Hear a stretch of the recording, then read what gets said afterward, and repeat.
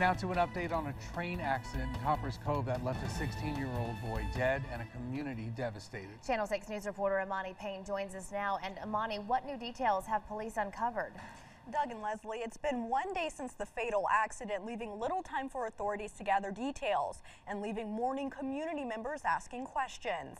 But today, Copperas Cove police do tell me that their initial investigation shows that the boy was actually walking directly on the train tracks when he was hit and killed.